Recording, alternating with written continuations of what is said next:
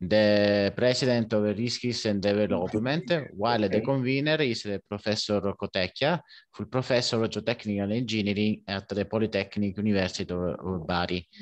Now, Professor Leroy, you can start, please. Okay, thank you very much. So I guess that's, yes, a lot of people came back and joined the session again. That's a great pleasure. So we'll start the session dedicated landslide structure, infrastructure, interaction, and remedial measures. We have 1, 2, 3, 4. We have 4 speakers this morning. And we are going to start with Yuri Kaliuk, which is the Deputy Manager of the Department of State Enterprise Research Institute of Building Construction. Okay, he belongs to this to the Research Institute of Building Construction in Kiev. And I will give him the floor on the presentation, the title of the presentation. Kaliuk is going to have 2 presentations. And the first one is great to see you. It's first, the presentation is entitled Reconstruction in the Condition of Restrained Urban Development and Slope Deformation. Kaliuk, I'll give you the floor for this first presentation. Thank you. Good morning. Do you see my presentation? You see? Yes, we see it. We see it. Yes, okay, I will start. Yes, you can start. I present a report reconstructions in the conditions, the restrained urban developments and slope deformations from Research Institute of Building Constructions and Institute of Telecommunications, a global information space. Introductions. The postal square in the downtown Kiev, bounded by an embankment highway along the Dnipro River and Volodymyrskaya descent at the foot of Volodymyrskaya Hill, under which the subway tunnel pass. The complicated geotechnical conditions at the site include the weak water-saturated soils of the Dnipro River, floodplains, sediments, high groundwater level regulated by subway tunnels, and landslide hazard slopes of Volodymyrskaya Hill. The existing buildings and the subway line impose with strict requirements to design solutions and work executions as to their preservation and ensuring. The reconstruction project envisages the constructions of bidirectional 2-line road and above transport overpass, the third stage of reconstruction, as of this underground shopping complex of about 8,000 square meters total area in the second stage of constructions, and the complex landscape with a park and fountain. You can see this area on these pictures. This is a plan of reconstructions. The territory, engineering, geological and hydrogeological conditions. According to engineering and geological survey of a postal square reconstruction site, geomorphologically belongs to the area of the Dnipro River bank, a high embankment to a steep road slope of a Kiev plateau. In the site geological structure, the deposits of diffused Kharkiv, Kiev, and Buchak formations everywhere covered the upper quaternary diluvial sediments at the and present up to 40 meters explored depths. Based on the results of the drilling operations and salt laboratory studies, explored depths, 7 engineering geological elements were identified from the top to bottom. The construction site engineering geological conditions belong to the category complex because of possibility of landslides. The study of hydrogeological conditions characterized by pressure spread aqua complex consists of an aqua confinement quaternary alluvial deposits, source of Buchak formations, and a topiary of different type. The amplitude of groundwater level season fluctuations is 1 meter. The water piezometer level is recorded absolute elevations 40.6, 40.7 meters. Objects and probable construction speed impact on the surrounding buildings. The underground facility is designed and taking into account the mutual influence of a project and the postal square surrounding structures, buildings, which include transport, interaction facilities, and subway tunnels, as well as post office, the Church of Nativity, and Kiev Pastrans buildings. You can see on this figure, with the church, this is Kiev Pastrans buildings, and so on. The post office is the closest to construction projects with a distance 3.2 meters from where it's sent to enclosure boundary of a pit under the design project, and 5.6 and 9.0 meters from the other two sides of a building in a pit enclosure boundary. The surrounding development of a designing project of a postal square also includes the buildings of a Church of Nativity located at 9.0 meters distance from the end to end, 11 meters from the main facade of a pit. Also, there are two subway tunnels near the construction site at distance of about 16.5 and 28.0 meters from the pit enclosure. Pit enclosure structures. The enclosure of a construction pit of multifunctional object is made 1020 millimeters diameter second piles, where reinforced pile spacing in 1480 millimeters. The pile tops are connected but ground beyond. The absolute elevations is 104.4 from the pile tops and approximately 80 meters for the pile tips. To eliminate the soil's particles, mechanical internal erosion due boreholes executions for piles, around the post office buildings, a protective screen of macro piles is arranged with the depth of these piles immersed reach a layer of sand at a mark of 86 meters. The pit enclosure system contains structural elements in the form of space structure that participate in the soil pressure perceptions and transfer to our structures of the pit enclosure. The space structure perform the temporary functions where deconstructed during the soil excavations from a pit, and frame structures and underground facility floors constructions. The load from the soil pressure will be transferred to underground facility frame structures, which must be taken into account in the their design. The scheme of pit enclosure shown on figure 2. You can see this is a space grid of different elements for calculation scheme. To good perspectives for modern software package use the landslide prone slopes and excavation strain state modeling come out of work analysis. Based on these results, the paper outsourced carry out the facility calculations with a software package, Lyra Windows from the Ukraine, applications at the stage of repeat enclosure constructions as a spatial systems. The spatial calculations model for facility given on the figure 3.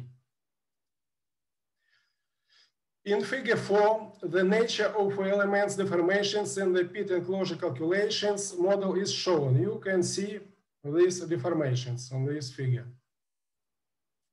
The assessments of Volodymyrskaya hill slope stability, the determinations of a pit construction second stage impact of a subway tunnels. The calculations were performed using models of a package slide and Lyra Windows intended for solving the geotechnical tasks. These software package are designed to assess the strength strain state of soil mass under static and dynamic loads, as well as to assess the slope stability of methods of Morgenstern, Price, Bishop, Young, Spencer, or finite element methods, assuming with sliding surface have a cylindrical shape or are assigned like broken lines. The calculations were performed on 1 meter under conditions of plane deformations. For modeling the soil mass, a soil model corresponding to a Coulomb more strength conditions was adopted. At the foot of the slope were retaining walls which have been erected during the constructions of hotel complex along Sagaidatchnova Street within the postal square boundaries were modeled. The assessments of Volodymyrskaya hill slope stability and the determinations of a pit construction second stage impact on the subway tunnels. A scheme layout of a design cross-section lines is given on this figure. As a result of a slope stability calculation analysis, the following conclusions made. Taking into account the slide protection structure erected in Volodymyrskaya Hill slope foot during the construction of hotel complex and along the Sagaidatchnova street with a postal square, where slope stability coefficient values as follows: 1.44, 1.447, taking into account the piles cutting, and 1.288, 1.353, with a circular cylindrical surface spacing below the pile stoys. We will design cross sections 1-1 with cross sections. And 1.355, 1.581, taking into account the pile cutting, and 1.319 with a circular cylindrical surface spacing below the pile stoys. We will design cross sections 2-2 with cross section. Based on the performance calculations, it is possible to conclude that the stability of a slope along the Sagaidatchnova street with Arterian slide protection structures erected during a hotel complex constructions and where loads as well as with the subway tunnels been taken into account is ensured as minimum safety factor 1.319. You can see on this figure, which meets the requirements of Ukrainian regulations. The site of designed underground structure constructions is adjacent to the subway tunnels location area. The distance from the pit enclosure walls axis is about 16-18 meters to the nearest tunnel boundary and 28 meters to a more remote tunnels. To determine the degree influence of the pit enclosure arrangements for a new multifunctional facility on the subway tunnel structure, including the impact of soil excavations from the pit, two tasks are solved. The first task is to determine the pit enclosure structure deformations during excavations. The problem is solved based on a proposed spatial model for the pit enclosure systems. The second problems envisage the determination of the nature of the deformations distributions in the soil mass outside the pit enclosure with analysis for subway tunnels inclusions in this mass. The problem is solved using the plane calculations model. To assess when the groundwater level change after the pile foundations arrangements for the design buildings, the geotechnical models of soil mass area was built based on the results of engineering, geological and hydrogeological survey before and after installation one row of piles along the A1 axis. The initial data for calculations include the filtration coefficients of engineering and geological elements that constitute the soil mass of explored depths. The calculations model split into EGE and divided into finite elements shown on this figure.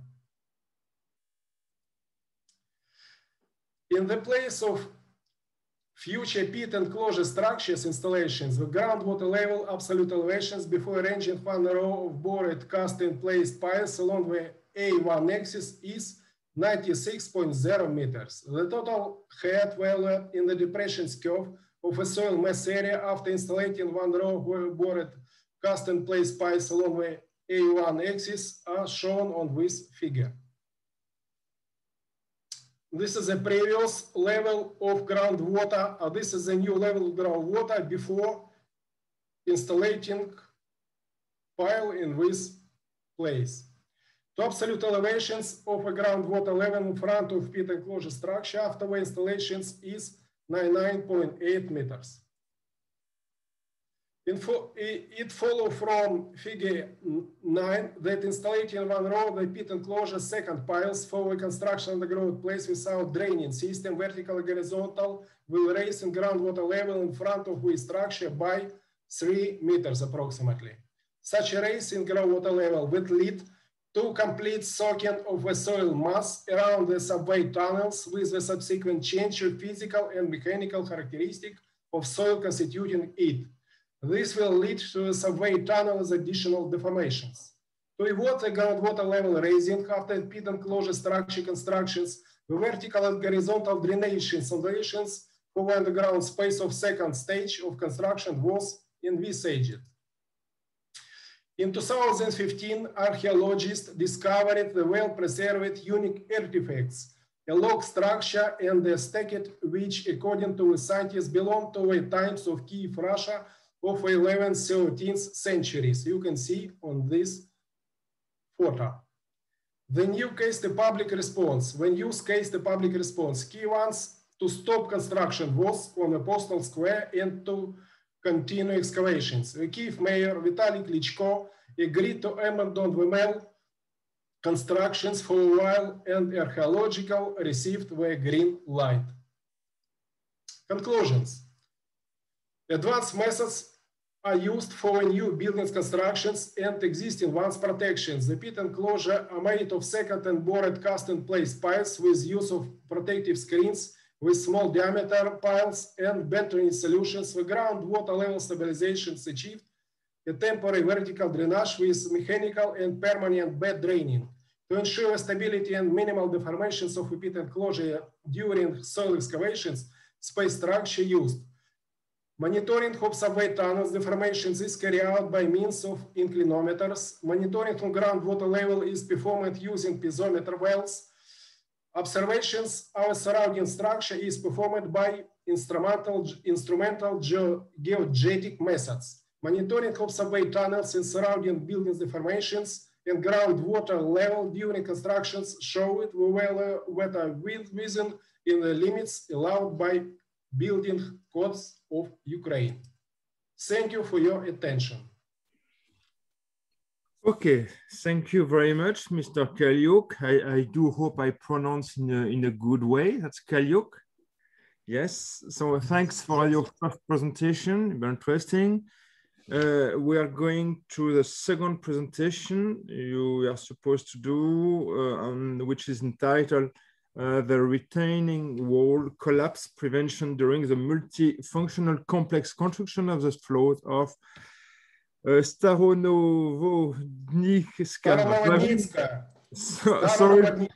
Sorry, it's too difficult. It's too difficult to pronounce. Thanks for your help. But that's in Kiev. So I'll give you the floor. Thanks for your first presentation. You were perfectly in time. So I give you the floor.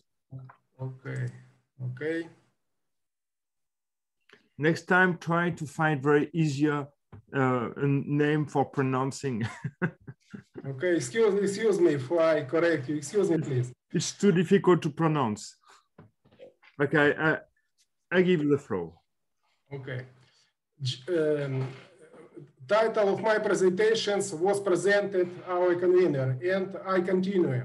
Geological structure, physical and mechanical characteristics. Multi-story garage at 220 Staronovodnitskaya Street in Kiev in the buildings and structural complex for car storage, repair, movement, and administrative auxiliary purposes building as well as engineering structure in the form of retaining walls. In terms of geomorphology, the site for the designed multi-story garage is located on the right slope on the ancient Staronovodnitskaya ravine.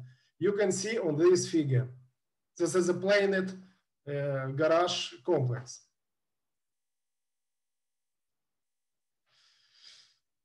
The slope is located in a landslide hazard area, but during the research phase prior to constructions, the area was stabilized by first, the artificial terracing with 3 terraces strengthened by 1.5 meters high retaining wall. Slopes and angle did not exceed 20 to 30.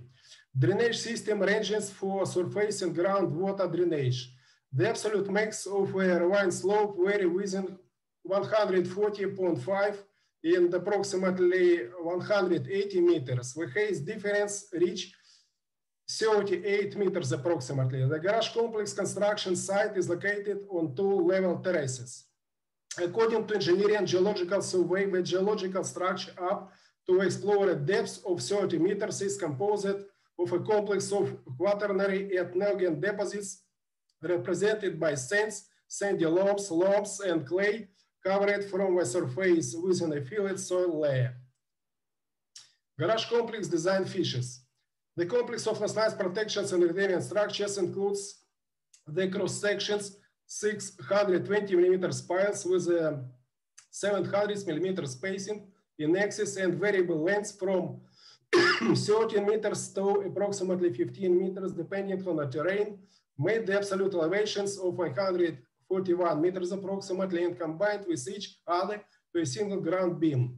The cross-section 620 millimeter spires with a spacing of 800 millimeters in axis and variables length from 18 to 14 depending on the terrain made at the absolute elevations of 151 meters and combined with each other into single ground beam, etc.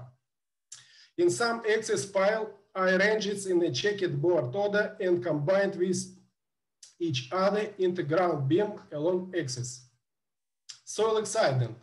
The intensive soil development lasted from 18 November 2003 to 1st December 2003, and after soil excavations to the absolute elevations 155.95 meters, and the slice protection structure could not withstand shearing pressure and began to move in the pit directions, which has led to a soil disaster and an emergency situations in the civil structure of the landslide protection structures.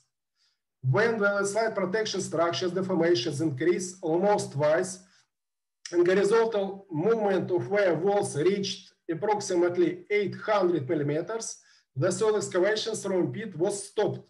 But on landslide protection structures, horizontal deformations continued to increase. On 12th of December 2003, the displacement amount reached 1,093 millimeters.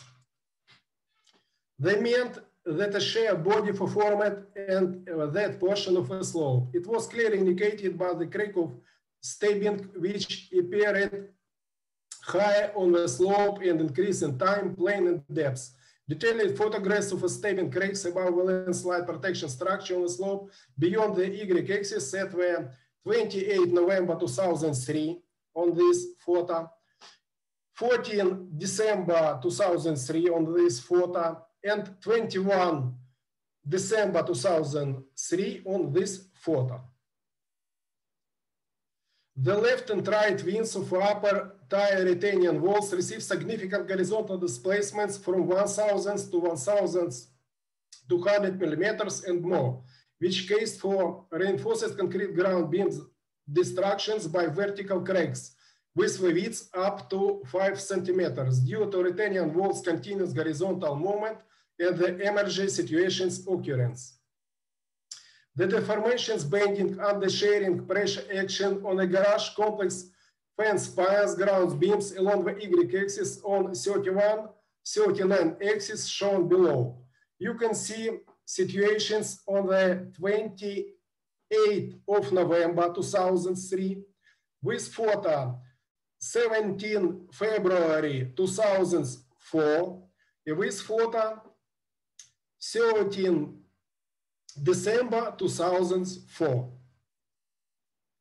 The results obtained while engineering geodetic observations of wave structure movement along the y-axis in the performance period from 23 February 2003 to 20 September 2004 indicated the following. By mid-December 2003, the ground beam maximum movement along the y-axis at the intersection with 7 axis exceed 1,000 millimeters approximately, and its development rate reached from 3 to 5 centimeters per day. In figure 4, the horizontal movement of ground beam top along the y-axis in the period from 23 February 2003 to 20 September 2004 shown according to engineering geodetic observations in the 31-37 axis. The similar results received from 1 to 30 axis. You can see growth of with deformations, geodetic marks for different axes in this area. In figure 5, the diagram retaining structure ground beam movement velocity along the y-axis in a period from 17 July 2003 to 25 November 2003. This is a velocity of these deformations. On the figure 6, a diagram of a retaining structure ground beam velocity on the y-axis during next period from 4 January 2004 to 20 September 2004 you can see on this. You can see that the deformations in the end of 2004 year will be moved to zero before some measures which will be conducted for this building site. The ground beam horizontal deformations during the reporting period constantly increased and had the maximum 1,350 millimeters for 7 axes and 1,750 millimeters for 36 axes. Before deformations could lead to large soil excitement and deformations of building structure located above buildings of a multi-story urban development. The well of ground beam and horizontal displacements indicate that the structure retaining the pit in Y-axis did not operate as well as slides protection structure. As a result of shear body was formed in 5 to 12 axis, which was clearly indicated with stabbing cracks appearing high on the slope beyond the Y-axis. Moreover, the thought cracks with opening widths up to 6 centimeters emerged in the ground beam along the Y35-37 axis. You can see these cracks on the photo, on this place. Adult and priority structure measures. To save and correct to situations created, as well as to perform the design documentations, comprehensive analysis and audit the existing structure, visual inspections and mathematical modeling of the stress strain state of slopes and garage complex civil structure, the concepts of principles of slides protection structure,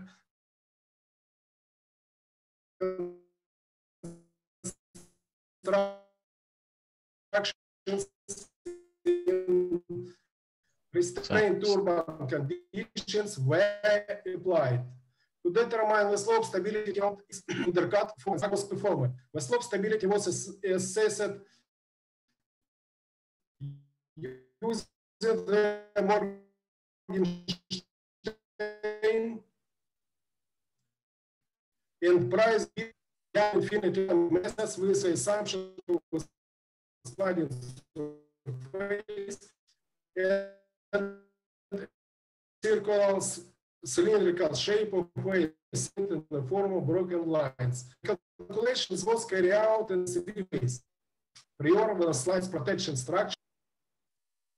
The second phase, arrangements and the pit opening to design marks. This phase was divided into calculation steps which allowed to analyze the soil mass strain state in time. The third phase was stability assessments of this low portion with the former stress strain state, which was obtained in the calculation result in the second phase. The limit conditions of a geotechnical model were as follows. Horizontal movements were prohibited along the scheme right border. Horizontal and vertical movement were prohibited along the left and lower borders. The calculation schemes for phase 1, 2, and 3 shown on this figure. You see inclined anchors and new piles row on this picture. Argon stabilization measures. The retaining wall strengthening along Y-axis by arranging the inclined soil anchors via multi-span metal beam. Second, the inclusion of the retaining wall spice rows into the joint operations along the Y-axis by connecting them by reinforced concrete beams and creating a frame structure that would ensure their joint operations. Third, the wall's rigidity increasing the Y-axis by means of tire spreaders in the form of reinforced concrete beams and thus creating a special retaining structure with stability of which would increase in the subsequent construction phase. 4. Soil backfills in the pit near the fence walls in the Y2H1 to 10 axis. The slopes cutting the Y-axis beyond 5 to 12 axis. 6. The new retaining walls designed and construction along the Y1 axis in the 31-4 axis. The wall constituted of following civil structures. 1, 20 meters long foundations row of CFA piles with cross sections 820 millimeters and 1,100 millimeters axis spacing along the Y1 to 39 axis. 2 row two pile rows of CFA piles with cross sections 820 millimeters and 1,200 100 millimeters axis spacing with 2,500 millimeters distance between the axis and the plane along the axis Y1 to 39 to 40 axis. The pile were connected by ground beam with single reinforced concrete slab with a cross sections 3,650 millimeters multiply 1,000 millimeters. Reinforced concrete wall with 4,500 millimeters height with 600 millimeters 6 buttresses was made on a slab ground beam. Measures 1 to 4 were carried out as temporary ones and to use only in the process of piles and pile ground beams ranging in the Y-axis. Calculation retaining structure with soil anchors. Verifications of structural stabilization measures with soil anchors is performed by using Ukrainian Lyra window software based on computer model of a pile row portion Y-axis on the base of finite element approximations of landslide protection retaining structure. Loads and effects of a calculation model elements are follows. Loads due to effective sharing pressure are determined in accordance with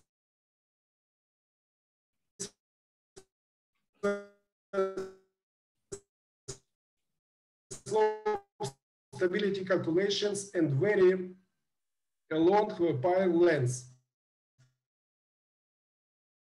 The unilateral depending. So the loads present during the anchor tensions were specified under approximate angle in a spreading beam nodes at the anchor's installation points. In the calculations model, the tension value of 60 tons was taken. The maximum value of horizontal deformations at the pile's nose is approximately 2 centimeters. In the figure 10, the calculations model deformations have projections of X, Y, Z plane is shown. You can see on these figures. The most probable sliding surface and stability coefficients value for these load portions are shown on these figures 11 and 12. This is a slide surface under cross the piles. This is a sliding surface, not cross the piles. The result of soft stability calculations when installed anchors. The engineering geological structure, types of engineering geological layers, where capacity and physical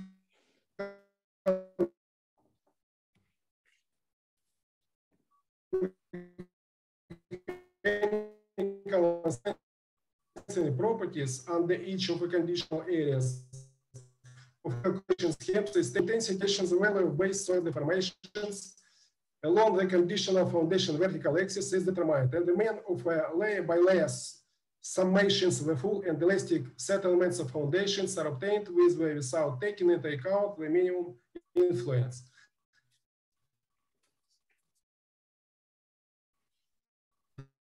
The base rigidity coefficients of the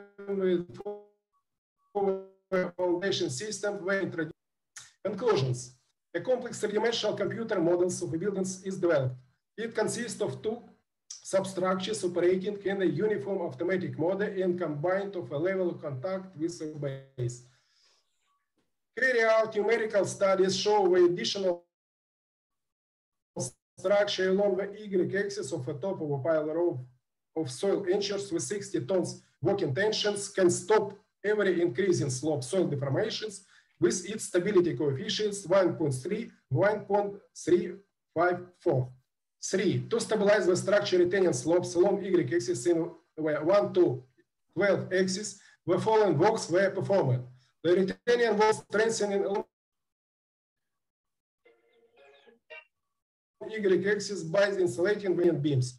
To the retaining wall pile rows inclusions into joint operations along the Y-axis to where integrations by connected elements in the ground beam level. The wall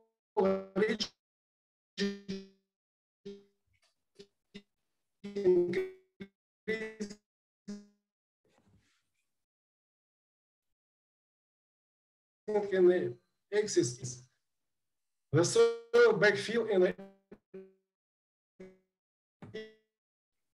to H1 beyond the y-axis in the 5 to 12 axis.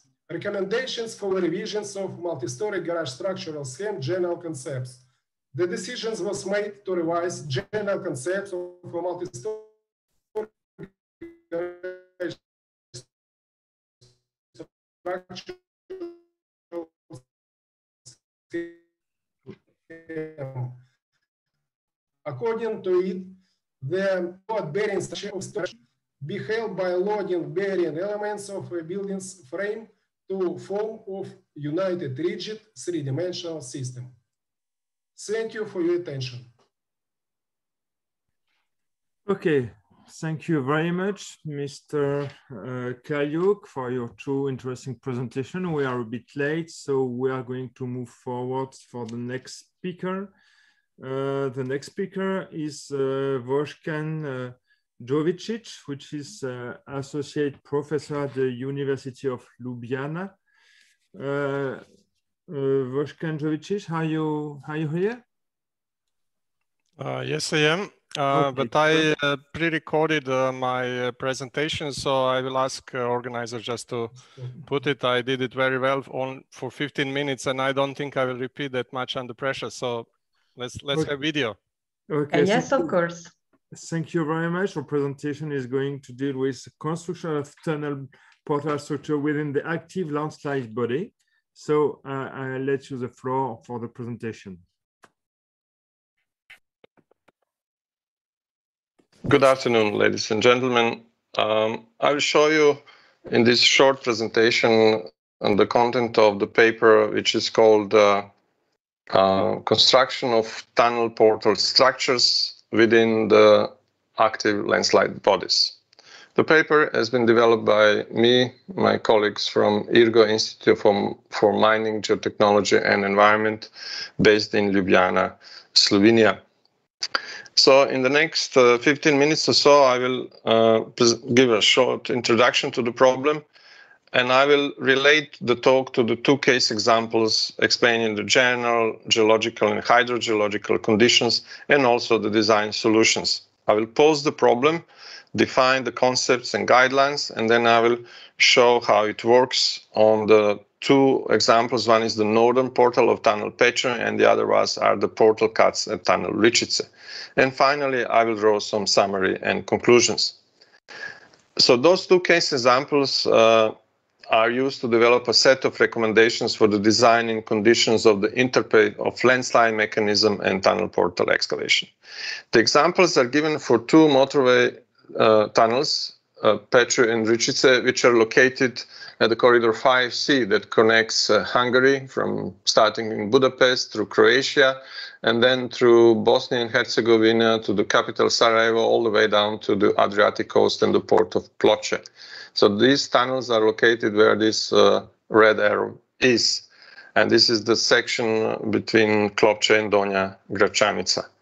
This design approach highlights the need to isolate the governing factors when we face this problem. And these are, of course, geological and hydrogeological conditions, but we need to learn also the design issue is essentially a 3D problem, and it has to be developed by considering geomorphology of the terrain, 3D geological sequence, and also spatial placement of the landslide body relative to the tunnel route. So this is completely 3D problem and has to be posed and resolved as a 3D problem. More words about the case histories, or case examples. So tunnels Ričice and Petra are twin typical motorway tunnels with some 90 square meters of the excavation clearance profile. The rock massive through which the tunnels are driven is made of sediments of the subgroup of Jurassic Cretaceous age and Oligomiocene polyfacial complex. It was relatively straightforward to excavate the tunnels within this soft rock using new Austrian tunneling method. And there are some difficulties, but not the critical ones. But the portal structures were significantly more difficult to construct. Several landslides were developed within the diluvium and colluvium materials, which are underlain by the weather rock. So what we see on the figure on the left is that the tunnel structures are usually started, the excavation started with the temporary portal cuts, and then we have cut and cover structure that is extended, and then embankment put on. But in this case, that was not possible because when we have active landslide body, the final portal structure needs to be constructed first to enable remediation of the landslide and enable the underground excavation of the tunnel. And this is what I'm going to show in the next two case examples. But first, I will give you some more introduction into the geological sequence. So what we see here is the geological mapping of the face of the tunnel excavation when we are slightly deeper and material is non-weathered, so that we can actually see how it looks like. It's a typical flesh corrugated zone materials, and it's strongly tectonized. And then oligo-miocene polyfacial complex is found on the top of it, usually at different degrees of weathering. And these materials mainly correspond to clay, sandy, and marly sediments. Quaternary deposits correspond to diluvium cover, alluvial, colluvial, superficial cover. So that was actually fallen off from the tops of the mountain and then moved by water. And these fine grain deposits have variable thickness of up to 10 meters. Quaternary deposits are in turn underlain by non-weathered oligo-miocene, which is of low permeability and essentially act as an aquitard. And for this reason, we have a lot of water on the surface. We have waterways and shallow underground waterways, and that leads to abundance of landslining processes. So in terms of geological and geomechanical parameters, we are talking about fully saturated clays, but usually under suction of medium plasticity. And the good situation in all these geological sequences that they are relatively compact. They have high index of consistency, almost close to 1. And what I learned from this geology is that we were able to distinguish between different strata on the basis of their moisture content. So we saw that in diluvium clays, we have 20 to 26% of the moisture content, up to 30 to 35% in colluvium clays, and lower than 20% in oligo-miocene complex. So due to high degree of silt and sand particles, we had relatively high degrees of angle of friction for these materials and ranging from 25 to 30 degrees. So all in all, so this was the relatively competent material in terms of soil mechanics and almost not classified as a weak rock due to its characteristics in terms of rock mechanics. So what are the design concepts and guidelines for this situation when you have to do the tunnel through the landslide body? So first we need to pose the problem, and the problem arises from the situation that the general spatial positioning of the routes for major traffic infrastructure is never determined based on geological conditions. These are mostly socioeconomic factors, good connectivity between places, industrial development. So these routes are often fixed and cannot be moved and alternated to avoid difficult ground conditions, including the landslide. And in my opinion, this is essentially the key reason why we have to develop the contemporary motorway connections or railway connections in difficult geology, because all the other space was already used, and the humans didn't build anything on these places just exactly because the geology was difficult. So we are the generation who has to do that for the first time. So what we need to do in terms of portal cuts is we need to excavate them first to start the underground excavation of the tunnel, and that typical height is not small. It's there between 20 to 25 meter cut, and they can severely trigger or damage the existing landslide. So we have to be very careful where we actually do them. So to define the correct position, a very useful concept is the complex of influence lines. And they define the position of the existing landslide where you can do some activity without actually undermining the factor of safety. And we use this concept to develop the proper locations for these portal cuts. And how that worked in practice, I will show you next. So we have this situation of the landslide or the northern portal of Tunnel Petrie.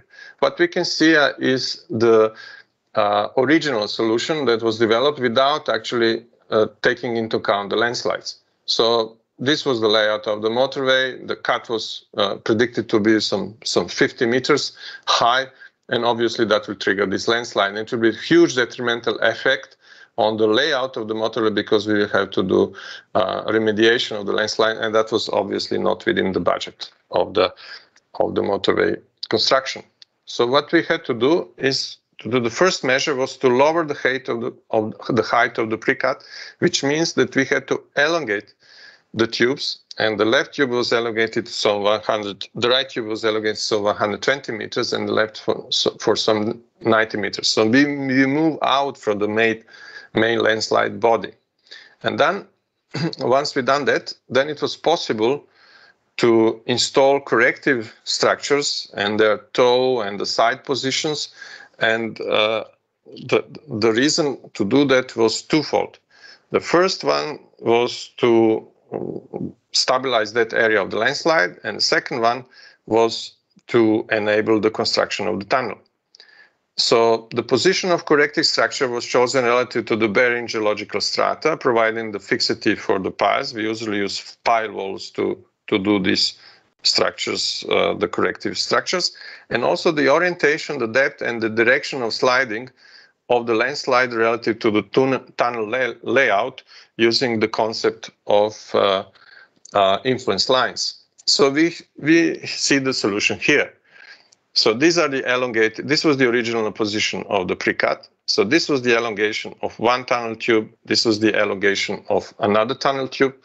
And we had to use 6 short pile walls shown here in plane. And first we developed right tube pile wall and left tube pile wall, which enable us to do the platforms for the main structures. This is a right side pile wall, including the central pile and cut and cover gallery structure that was used to enter the excavation of the tunnel. And it's much more plastic, presented in 3D. So right tube pile wall enabled the construction of the main central pile wall, and then another one left tube pile wall to stop the sliding in this direction so that we can do the cut and cover structure. And then after that, all corrective geotechnical structures, which are mainly pile walls and this gallery here, we were able to start the tunnel excavation. Generally, for this purpose, 70 piles of 1.2 meter diameter spacing of 1.2 to 3 meters were used to an average length of 20 meters. The total length of the pile walls was some 160 meters, and the drainage system that we used to install was some 225 meters. So what we achieved here is that we had permanent structures that are built at the porta cut and within the landslide body, which we were able to stabilize by this. And then we also enabled the excavation of the tunnel, actually triggering the position of the landslides that are given in this light pink color here to get orientated. The same logic we used for the northern portal cut of Tunnel Ričice. So again here the original design was to do the excavation of the cuts on 50 meter deep and within also the landslide body, but this landslide was much longer. It was a kilometer scale and it was beyond the scope of our design to stabilize it. It's too expensive. We just had to provide the position of the excavation of the tunnel, not to trigger any of the mechanism.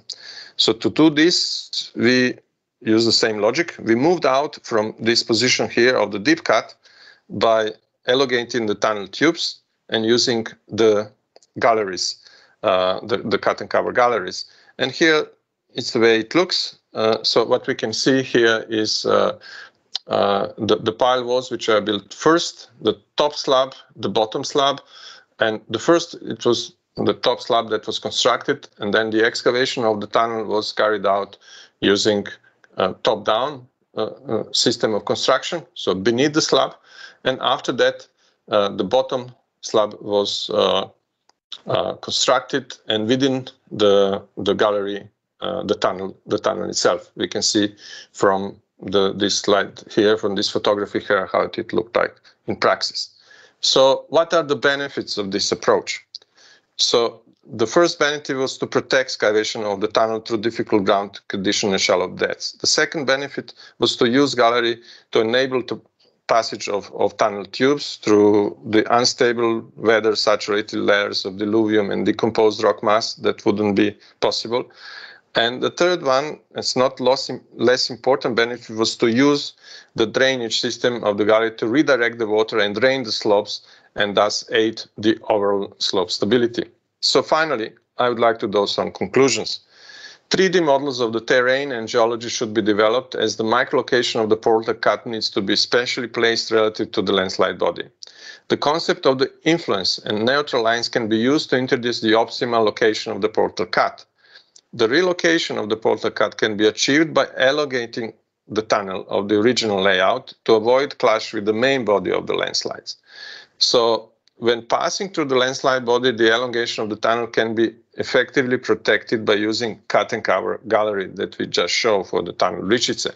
And once the position of the portal cuts is appropriately determined, then we can use other geotechnical structures, such as pile walls usually, to provide the permanent functionality and maintenance of the tunnel portal areas in the long term. Thank you very much for your attention. Thank you. Thank you very much, Professor Jovicic, for your very interesting presentation. I'm sure we will have a question later. So I'm very pleased to introduce the next speaker, my friend Luciano Piccarelli. Luciano is full professor of geomechanics, and he's on soil mechanics, sorry. And he's, which is very interesting for me, the chair of the Joint Technical Committee on Natural Slope and Landslide of the Federation of International Geoengineering Societies. So Luciano, very pleased to introduce you. I will give you the floor for the next presentation. And your presentation is entitled Experience about landslide channel interaction in tectonized clay shells. So Luciano, please, I give you the floor.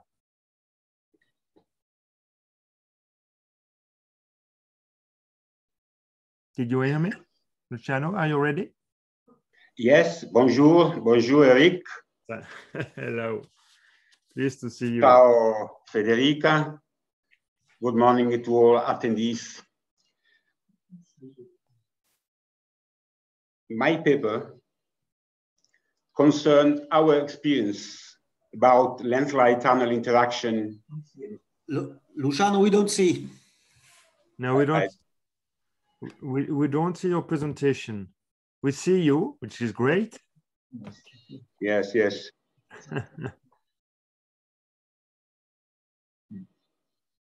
But I don't understand what is happening because I cannot share my screen. You can't. Okay. Did you see the bottom? Yes. Okay.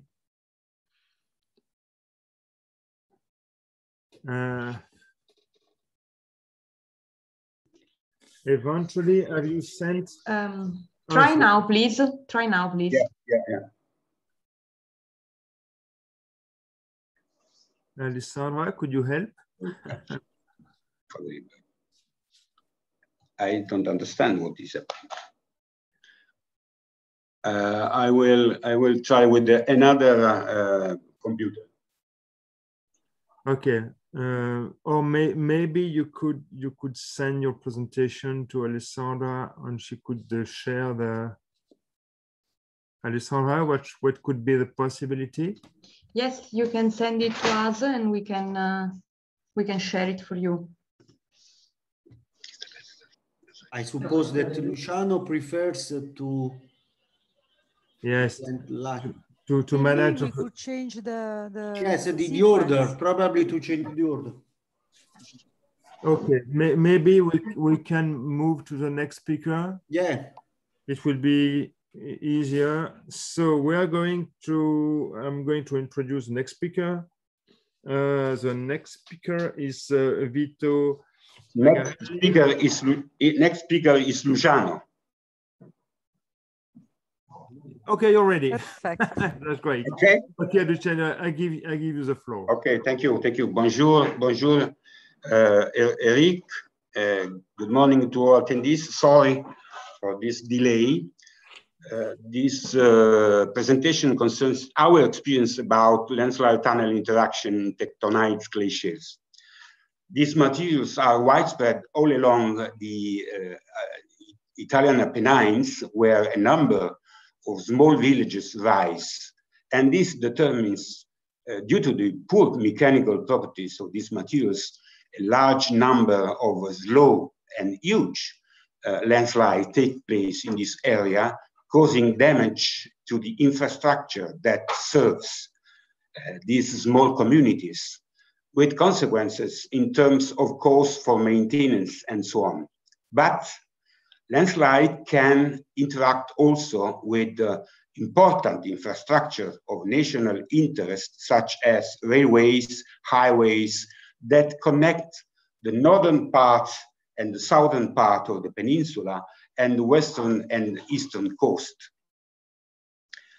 The interaction between slow-moving landslides and lifelines is quite a complex problem, which depends on a number of factors, including some geometrical factors, such as the depth of the lifeline with respect to the landslide body, and the alignment of the lifeline with respect to the direction of slope movement.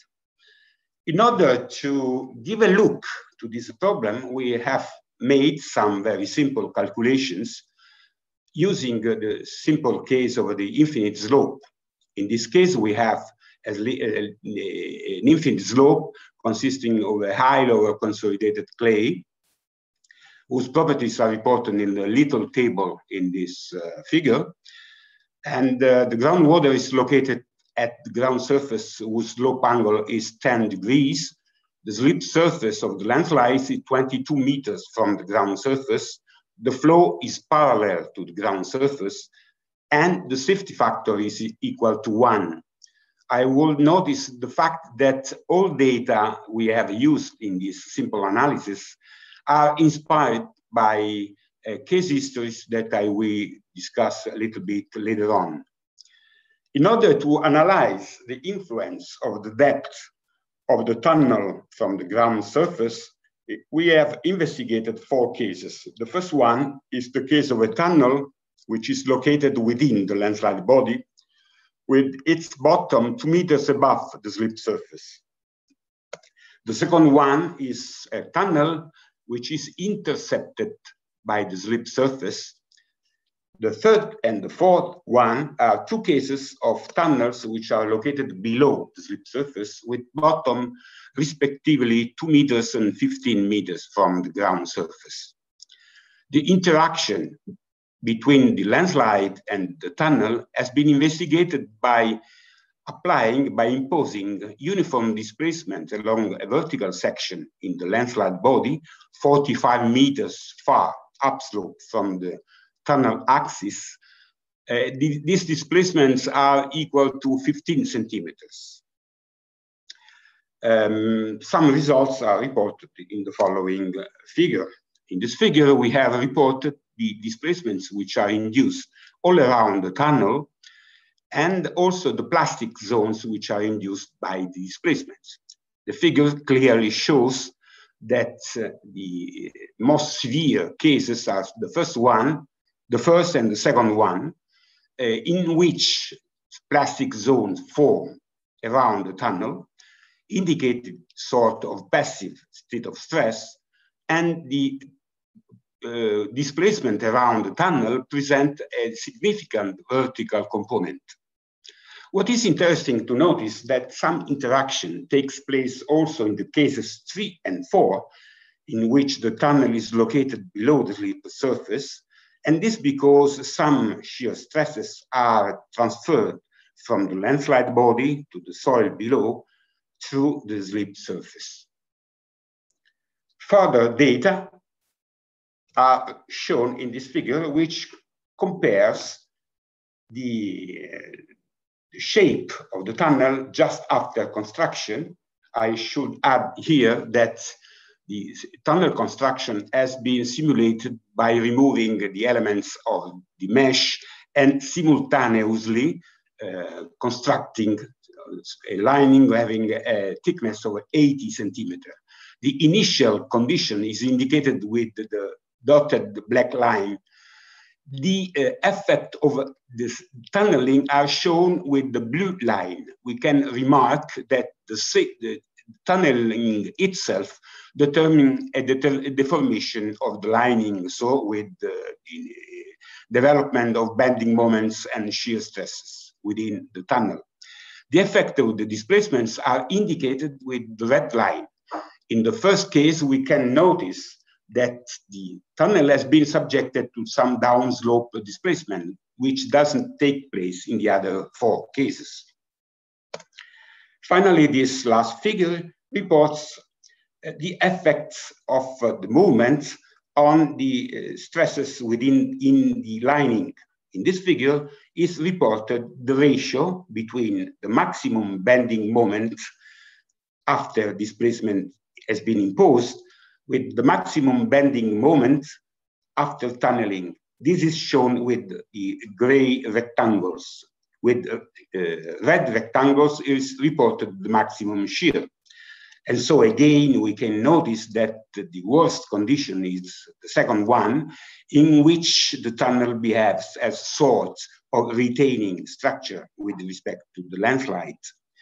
What is interesting is that even in the cases 3 and 4, some increase of the bending moment and some increase of the shear has been obtained for the tunnel. And this is due to the interaction which is induced by the transfer of shear stresses from the slip surface to soil below. Another interesting point is that in the case 1, the situation is most severe than in the cases 3 and 4, but not more than that. And this because the major effect of the displacement is carrying downslope the tunnel from its initial position. And now it is time to move to the experience we have collected with our real cases. This is the case of a double one-way tunnels flanked, which are part of the highways that connect the southern to the northern part of the peninsula. This tunnel, since the southern entrance, cross a large landslide having a depth up to 60 meters. In order to examine the situation during the construction works, a number of inclinometers were installed, and the position of the inclinometers is indicated in the small figure indicated in the plan with the landslides and the couple of tunnels. The cross section shows the landslides, which is quite deep. It reaches a maximum depth of 60 meters from the ground surface, and it is characterized by more slip surfaces. And this indicates a complex mechanism of slope deformation, which probably has been characterized by different reactivation in different time in the past. Just to give an indication of the effect of the movement, which are very slow, here are reported some inclinometer readings upslope and downslope of the couple of the tunnel. So we can first observe the thickness of the landslide body, then the fact that more slip surfaces are present. And in these cases, the couple of tunnels are within the landslide body, but in many cases, along the different sections that we have examined, they intercept a slip surface. This is an interesting figure that shows the mean rate of movement measured at different inclinometers installed upslope and downslope from the tunnels in 2 time intervals. In the time interval 2010-2011, I mean during the construction works, and in the time interval 2012-2015, after the tunnel, the works, the tunneling works. The figures provide a significant information. The fact that during tunneling, the displacement rate is much higher than after tunneling, and this indicates that the displacements we have measured are strongly influenced by the deformation, the local deformations due to the tunneling construction works. Another interesting point is that after construction of the tunnel, the displacement rate is almost constant, varying between 1 and 2 millimeters per month. This indicates that the effect of tunneling now are not more existing. And the fact that the tunneling works play an important role is also demonstrated by the fact that the red line that connects all data concerning the period during the tunneling works present an asymptote that is not far from the average value measured after the tunneling works. This is another figure that shows the displacements induced by the landslide. This shows the two flanked tunnels, and the measurements naturally has been carried out within the tunnels by topographic tools. And the first remark that can be made is the fact that the displacements measured at 4 points along the lining are not axisymmetric, as we can expect. And this is due to the fact that the landslide plays the major role. The movements are downslope, indicating that the two tunnels are moving downslope. Another very interesting point, in my opinion, is the fact that the two tunnels present different displacements, and the higher displacements have been measured in the upslope tunnel, as this tunnel is playing sort of shield effect. It is protecting the downslope tunnel from the movement induced by the landslide. The downslope figure reports the displacement history of the two tunnels and of the landslides at the same depth by using the data provided by an inclinometer located near to the couple of tunnels. And these are the measurements made at the same depth as the couple of tunnels, depth of 52 meters from the ground surface. In order to check if a shield effect is present, we have repeated the calculations made before, but in this case, we have examined the behavior of a couple of tunnels, which intercept the slip surface. And we have reported the data in this, some data in this figure with the displacements of the soil around the two tunnels, with the plastic zones around the tunnels. And in the little figure on the right side, we have reported the ratio between the horizontal and vertical component of displacements of the two tunnels, the upslope, the values measured upslope divided by the values measured downslope, and with the blue and gray rectangles, the ratio between the maximum bending moment, blue rectangle, in the upslope tunnel with respect to downslope tunnel, and the maximum shear with the gray rectangle. Again, we can notice the shield effect. In fact, the maximum bending moment is 70% higher in the upslope tunnel than in the downslope tunnel, and so the maximum shear. I know that I am very close to the end, so I will show very rapidly this last figure, which reports some interesting points also. We have the displacement vectors measured at 2 inclinometers, one located upslope of the couple of tunnels, and the other one located downslope from the couple of tunnels.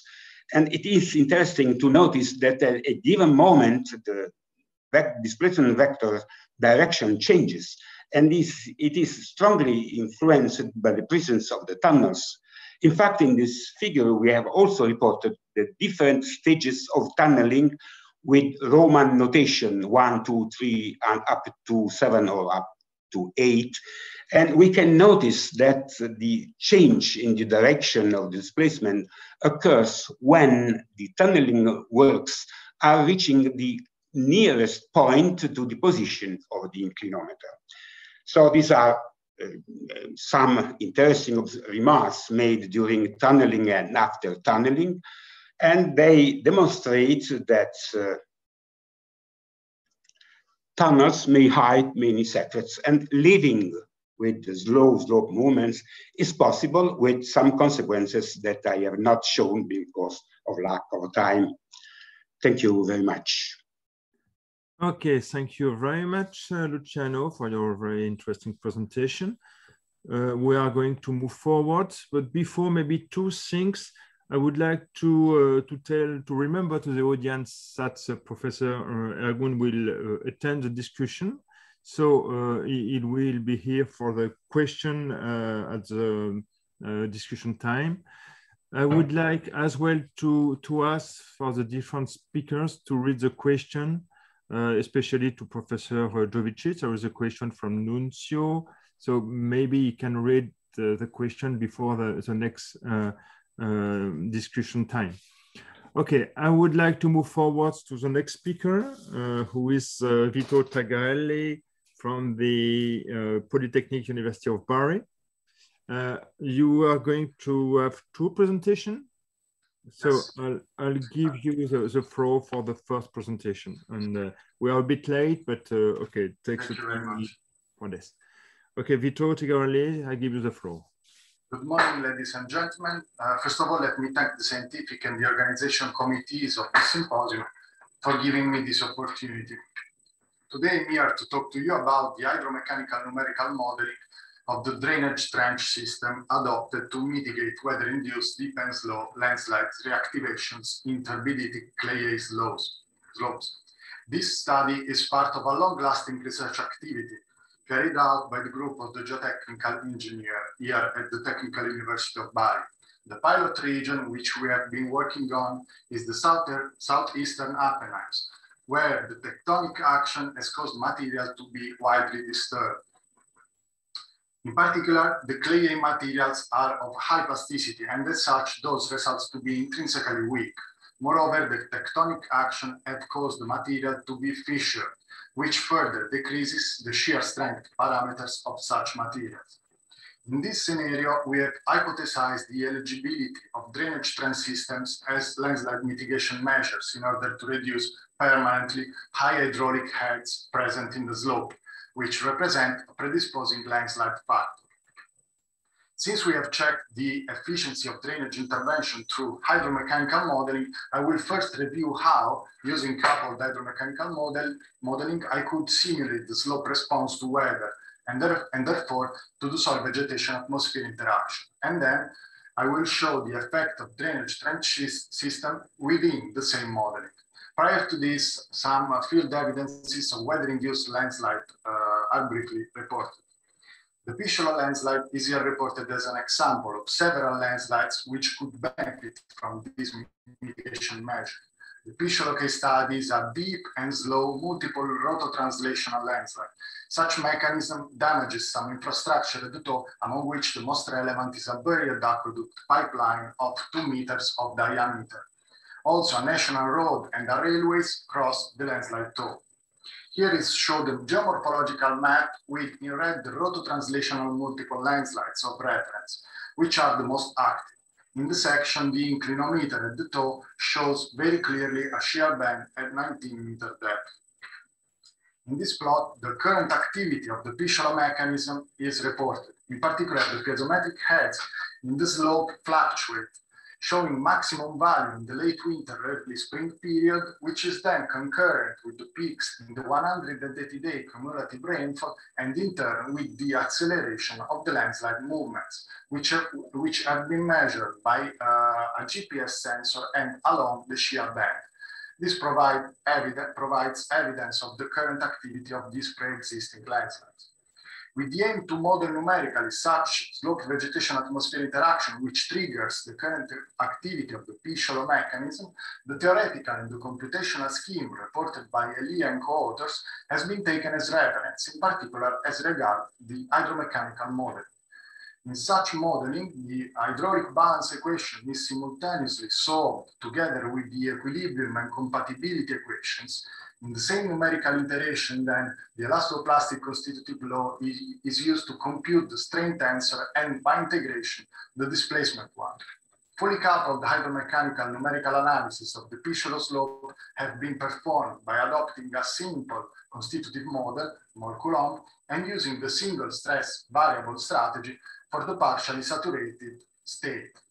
In particular, the Bishop key parameter has been calibrated based upon a laboratory test conducted by Pedone and in the framework described by Cafaro and Cotecchio. It is worth mentioning that the modeling has implemented the real stratigraphy of the slope, and moreover also the pre-existing shear band has been implemented. The soil vegetation atmosphere interaction has been implemented as forcing action by using the net daily rainfall, resulting from the differences in daily fluxes between the total rainfall and the evapotranspiration flux. 10 identical years of weather have been applied prior to the application of real weather condition of the years from 2007 to 2012. The evapotranspiration has been preprocessed by using the Paupin-Mamontien method in its dual crop coefficient version, by computing as first the reference evapotranspiration, then by considering the plant-specific condition, and finally by accounting for the water stress condition. We obtained good results in modeling the piezometric heads in time at different depths. Correspondingly, here you can see horizontal velocities and displacement along the pre-existing shear band. This is just a zoom of the comparison between modeled and monitored velocity. Considering the limitation of the constitutive model adopted, which is more Coulomb, the comparison is successful. Now, recently, deep drainage trench systems have been investigated as a potential mitigation measure for slope where high piezometric heads represent a predisposing landslide factor. This strategy appears to be promising, especially in the case of sliding body at marginal stability condition.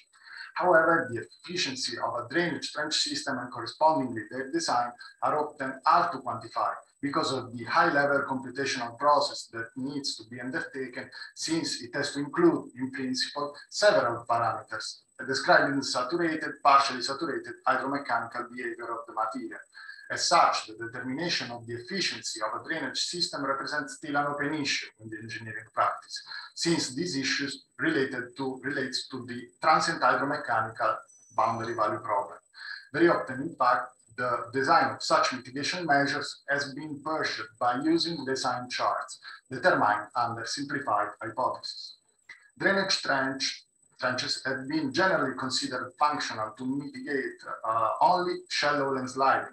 In particular, Hutchinson discussed the piezometric head reduction that can be achieved just below the bottom trench when installing superficial longitudinal trenches. And Desideri and Rampello reported that the effect of the drainage trench system on the piezometric condition at depth larger than twice of the trench depth have been always considered negligible. The effect at shallow depth of shallow trenches, though, have been in the past literature always simulated through a numerical framework using the conceptual model by Stanich. First, it assumed longitudinal trenches as we are doing, but since it assumed shallow trenches and shallow depth where simulated the efficiency, it assumed the boundary of the problem to be very far, almost at an infinite distance with respect to the point where the efficiency is computed. Even so, the module to be simulated is made either of two trenches or even of one trench with two impervious lateral boundaries representing the symmetry planes of such system. Of this conceptual model, we have complied with the use of transversal section as a single plane of analysis, but we have considered the modeling of the whole system, not assuming it to be infinite trenches, but because we are interested in the assessment of the efficiency at large depth. Since we wish to reduce the pore water pressure on a bowl-shaped slip surface, we need to combine this shape with the distribution of the pore water pressures resulting from the trench-induced drainage. Therefore, we can not only address the attention to the horizontal plane of the system of infinite trenches. Using this approach, Kotechi and co-authors have already shown that on the horizontal plane at large depth, the drop in pore water pressure caused by the system is not negligible and it is not uniform. Rather, it is of a necklace shape. This is favorable because where the slip surface is deepest, there is the maximum drop in the pore water pressure possible. Whereas when the drop reduces, the surface is less deep and therefore benefits from higher pore water pressure reduction at shallower depth. All this has been further investigated in this work using hydromechanical modeling, whereas previous authors have adopted only hydraulic uncoupled modeling. With reference to the P-show slope, as such, two-dimensional hydromechanical modeling have been carried out with reference to the section in the top of the right-hand side, whose trace is reported in the left-hand side. This is the numerical model corresponding to such section. The model is homogeneously made by P-show clay. The blue line represents the pre-existing shear band, shear surface, along which we are willing to reduce the pore water pressures. The green clusters represent the coarse gravel soil, which is the material chosen to fill the deep drainage trench system.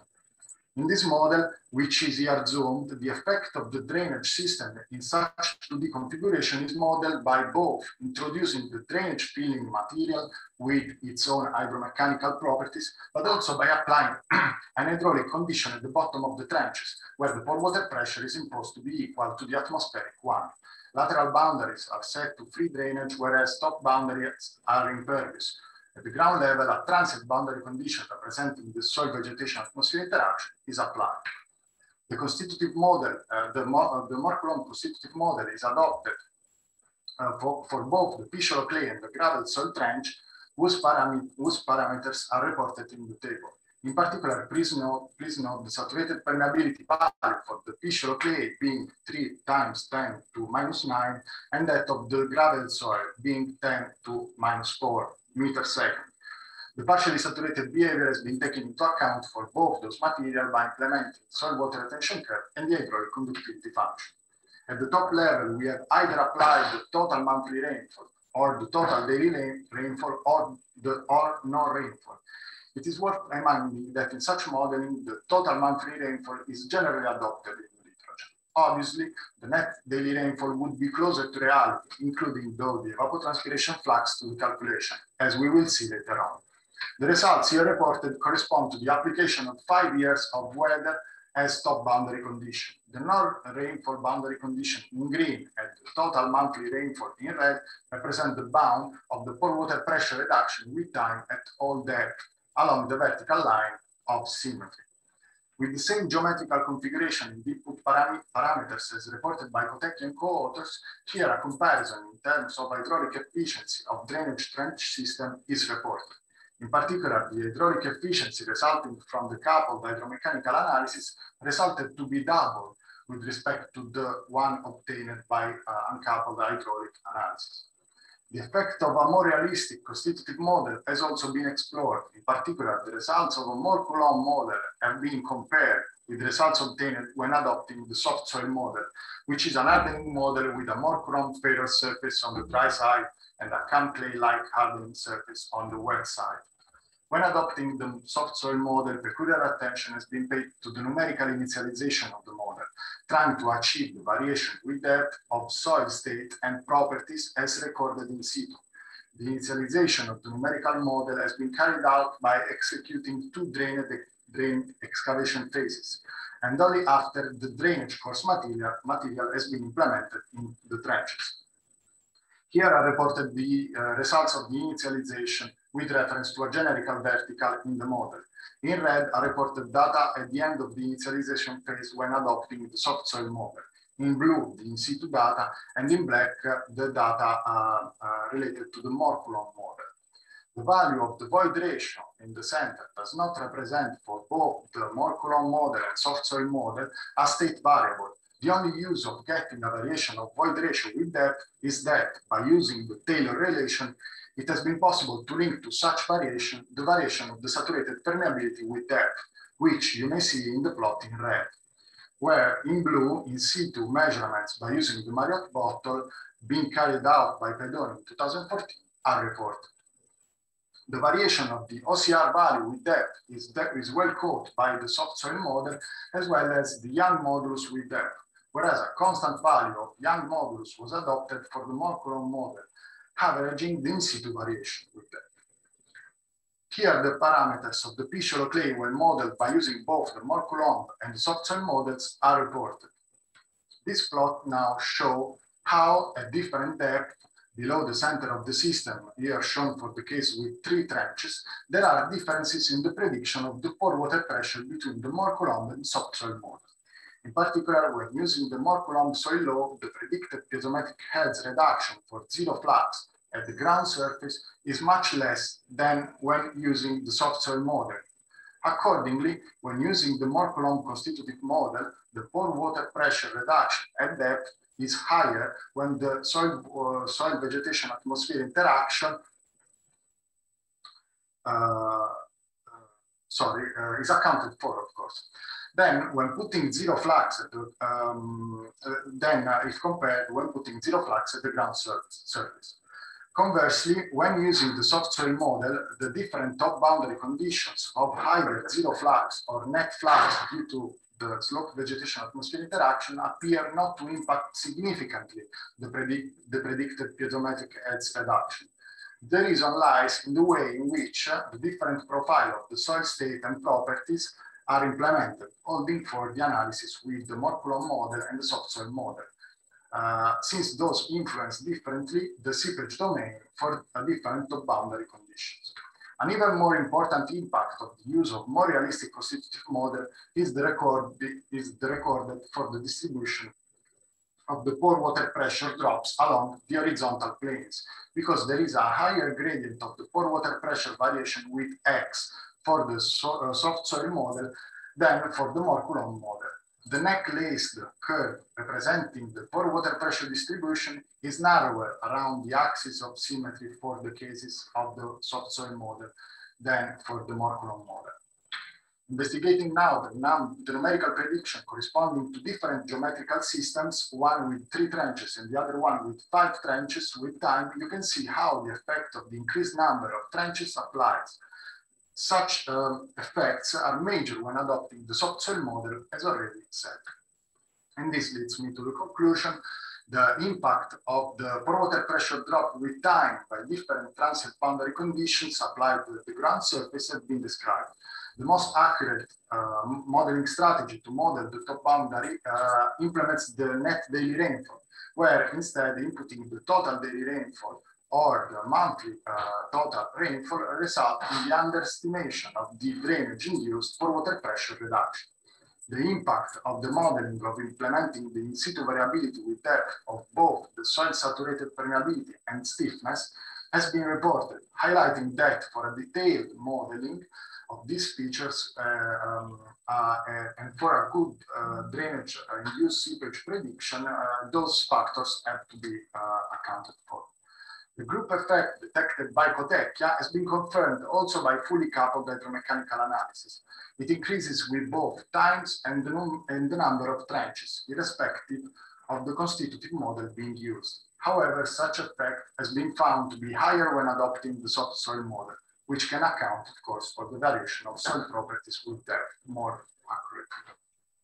As a future perspective, we are currently carrying out 3-dimensional hydromechanical numerical analysis of such process, implementing reliable constitutive model and a proper soil vegetation atmosphere interaction by using the net daily rainfall and a pre-existing shear band. Thank you very much. Okay, thank you very much, Mr. Tagliarelli. So because we are a bit late, we move directly to the second presentation. If possible, try to stay within 15 minutes so that we are not too delayed for the break and for the discussion. So I'll let you the floor for the next presentation. Yes, that will be me again. Okay, now in the geohydromechanical context, which I have referred to in the previous presentation, that is location of a widespread weather-induced landsliding, another innovative strategy that is being tested to mitigate the landslide risk is the use of selected vegetation. The reason for this choice is the hypothesis that this measure may be more sustainable since it has to be set up at different sites. Obviously, its efficiency in mitigating landsliding has to be tested. That is why we are carrying out research on the effect of on the slope hydraulics of selected deep-rooted vegetation of high transpiration capacity. In this presentation, I will briefly introduce how the interaction between the vegetation, the slope, and the atmosphere may be modeled. And then I will present the results of a field test where selected deep-rooted crop has been set up. We are addressing mainly the hydraulic function of the plants with the aim at reducing the pore water pressures in the slope down to large depth because of the transpiration capacity of the plants. When adopting selected vegetation, the mitigation may result not only from the transpiration, but also by the capacity of the plant to intercept water with its leaves and to modify the runoff rate. Another positive effect, which results from the shadowing effect provided by the vegetation, which reduces the desiccation cracking, that rather is found to be widespread and deep in the cover of these slopes. Such desiccation cracking usually represents preferential flow path for the water, which eases the infiltration of the water in the slope. All this has been seen to be reduced when the selected vegetation is adopted. Here comes the framework of reference for us when interpreting and modeling the interaction between the slope, the vegetation, and the atmosphere, hence the slope-vegetation-atmosphere interaction. As reported by Elia and co-authors, when simulating this interaction, especially the crop scale, it is necessary to account for all the laws that intervene in the soil, and therefore to carry out a coupled thermo-hydromechanical modeling, in which all these laws are integrating at the same time, accounting for all several constitutive laws and parameters which are part of the laws. Furthermore, at the crop scale, to interpret and predict the effect of the vegetation, it is necessary to represent mathematically also the behavior of the plant in the crop, so in particular the transpiration phenomenon. And to do so, it is useful to make reference to this physical model, which is actually quite dated, and that is from the atmospheric scientists, Sellers, and co-authors. This model schematized the interaction between the plant and the soil and the atmosphere by means of a potential resistance flux scheme. In particular, it is possible to represent the action of the vegetation, as well as both the soil and the atmosphere by means of resistances, which limit the fluxes of heat and vapor driven by gradients of temperature and relative humidity. You may notice that the sensible heat chain in the right-hand side, whereas on the left-hand side, the latent heat, which is directly linked to the transpiration flux with reference to both canopy and groundwater. And it is also linked with the evaporation flux with reference to the soil surface. It is worth highlighting that also changes in temperature as associated with the sensible heat impact on the transpiration by means of the psychrometric law. The phenomenological and mathematical scheme just presented has been implemented by Professor Bona and co-authors in the FE code Bright, developed at UPC in Barcelona. In this numerical implementation, all the resistances of the previous scheme are computed by equations which implement the constitutive properties and the features of both soil and the vegetation layer, as well as the atmospheric condition. Then a coupled thermo-hydromechanical modeling can be carried out. We are currently collaborating with Professor Bonat to model numerically the crop test I will show you in a while. The site-scale crop test has been located in the toe area of the Pisciolo landslide. The crop test, being large, about 2,000 square meters, has been realized by hydroseeding technique. At the crop test, some instruments and probes have been installed. In particular, capacity, water content probes up to 1.6 meter depth, electric piezometer cells at 7 meters, and water potential and temperature probe have been installed both outside in the upslope area and inside the crop test. Moreover, inside the test site area, also a meteorological station has been placed. Downslope, outside the vegetated area, a piezometric cell at 7 meters has been installed. Soil coring and laboratory data resulted in this, along this section, resulted in this geotechnical section, which illustrates both the strata of different geotechnical properties and the location of samples subjected to different hydraulic and mechanical testing. Permeability coefficients have been measured in the laboratory by means of a permeameter, resulting in permeability coefficients about 5 × 10⁻⁹ meters second. And also in situ by using the Marriott bottle by Pedone, resulting in 1 order of magnitude higher permeability. The retention properties have been investigated by measuring suction with both high-capacity tensiometer and filter paper technique. Despite differences in the grain size distribution curve, in particular with reference to sand and silt fractions, the soil on overall exhibit high retention capacity, being as such due to the main clay composition of the matrix. In fact, the high entry values have been seen to be at least of 700 kPa. The seeded selected crop is composed of leguminous crop, being of C3 cycle crop type, and the graminous crop, being of C4 cycle 1. This distinction is very relevant and this directly impacts on the behavior of the vegetation. Differences among these two classes basically lie on the different structure of the leaf, which then result in a different biological cycle. It is worth mentioning that the difference in the leaf structure, as well as the ability of the C4 cycle crop to control the stomata, makes such plant able to retain water in its leaves when high temperature or high net radiation occur. As such, those plants are usually classified as evergreen. The climate monitoring over 3 years is here shown. The climate has been classified at Pisciolo as Mediterranean subcontinental to continental, partly semi-arid to arid. As regards the soil state monitoring, here the temperature in the soil at 1 meter is reported both inside and outside the crop test area. As it could be expected, the vegetation area shows lower temperature with respect to the not vegetated one, as well as slightly smaller fluctuations during the year. This is, of course, due to the shadow effect of that the vegetation is providing to the soil, as well as the effect of the proper thermal conductivity of the vegetation layer, which acts as a sort of thermal filter. Same data applies to the temperature data at 2.5 meters.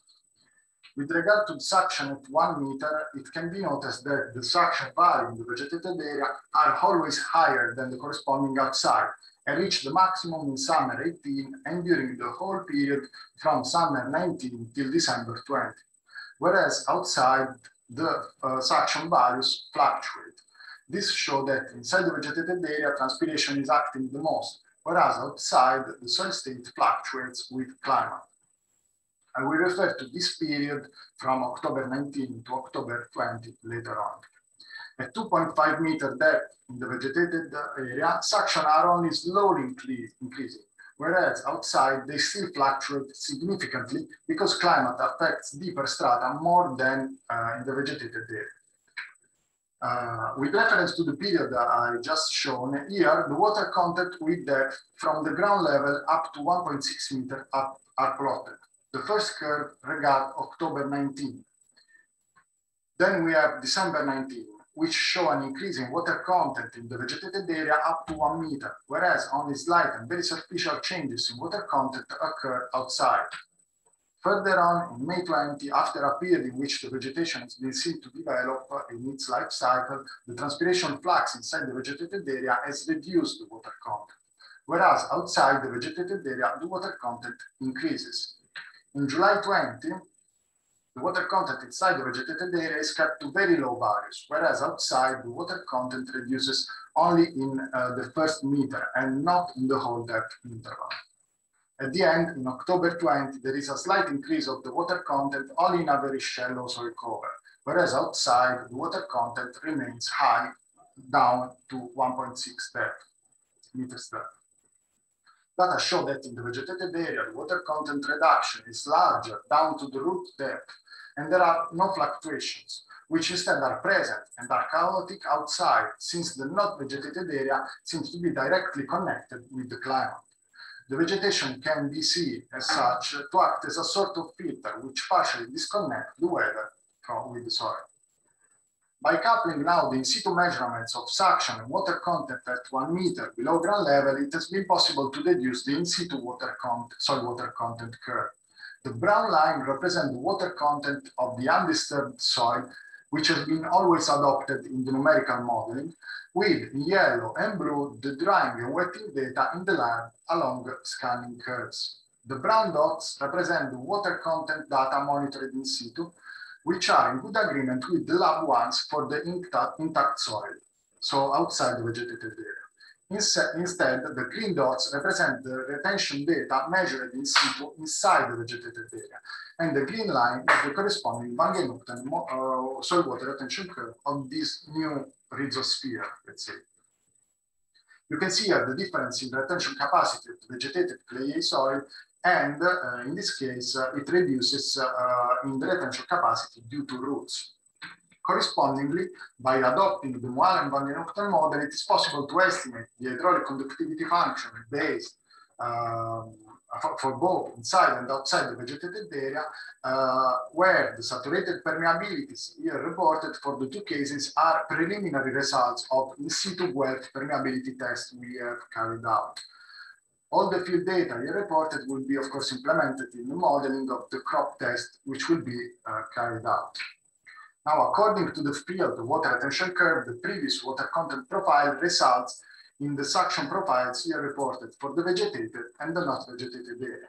You can see how the fluctuation in suction in the vegetated area are very much limited and reduced by comparison in the not vegetated area, where they reach even 1 order of magnitude more. This obviously causes cracking in the not vegetated area, confirming the disconnection that the selected vegetation determines between the climate and the ground below the roots.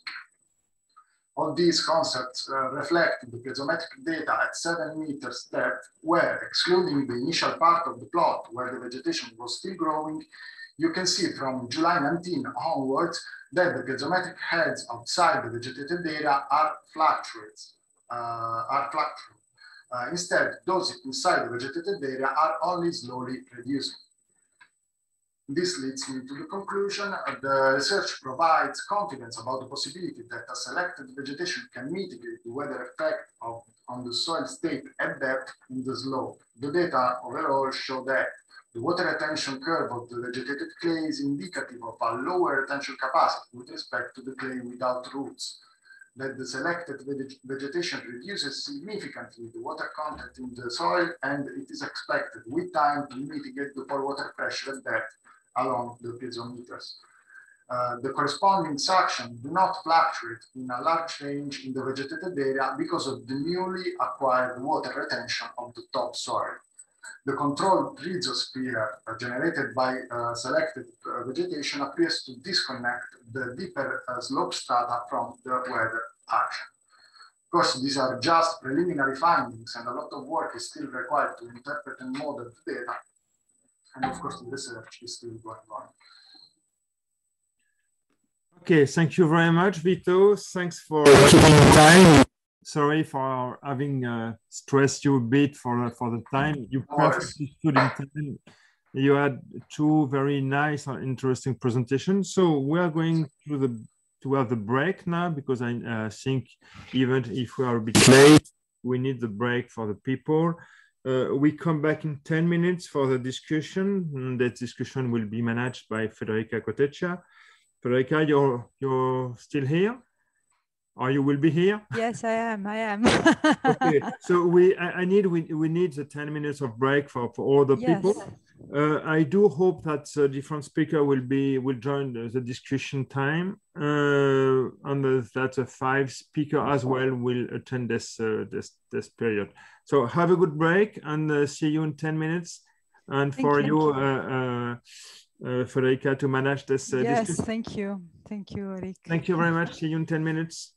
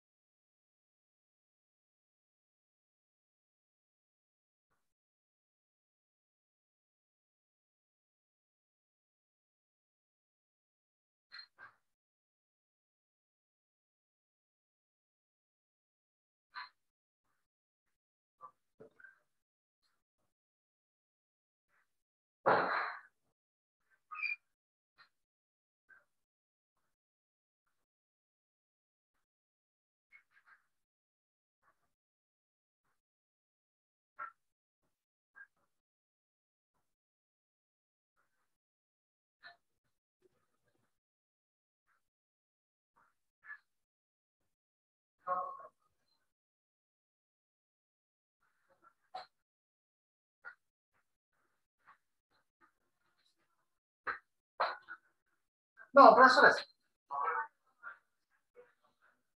No, professoressa, te lo aspetto. Sì, aspetta.